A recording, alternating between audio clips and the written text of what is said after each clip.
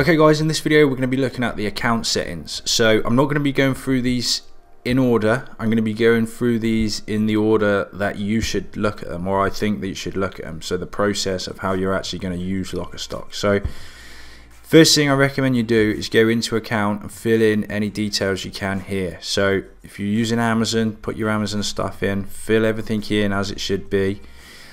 Some of it will already be pre-filled. Now here, this is something you want to do at some point, and you don't have to do it straight away, and you can always change it out at any time as well. This is your promotional image. If you hover over this little eye, it tells you the dimensions that you need for it, and it tells you a little bit of information about it. So here you could put a thank you message and a coupon code or something like that for your customer, so when they get the product, you're enticing them to come back or whatever, and saying thank you and stuff like that. So I'm sure you've seen that before with products.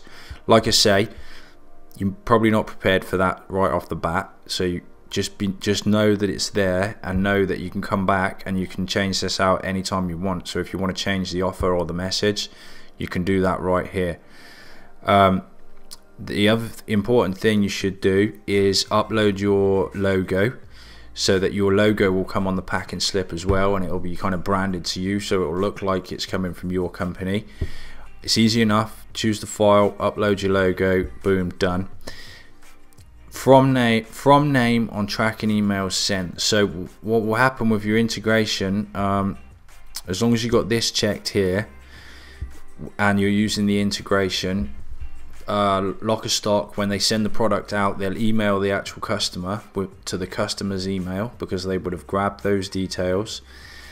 They'll email the customer with the tracking link, which saves you emailing the customer and keeps your customer support down. So you want to check that really. From name, so this would be, you know, maybe for me it might be Matt at Matt from Designs on Print on Demand. Okay, so you might be Jane from the Perfect Print Store or something like that. From email address, put your email address in there and it'll look like it came from you, and then send a copy to your personal email address or another email address, so that you know as well when that product's gone out and you get a notification, so you can keep tabs on things as well. You may or may not want that, it's entirely up to you, but know that it's there and that's what it's for. So I would go through there, fill everything in that you can. You should pretty much have a logo.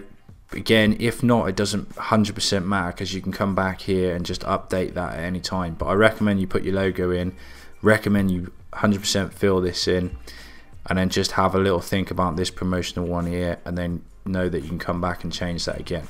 Okay, so that's it for the first step, and I'll see you in the next video.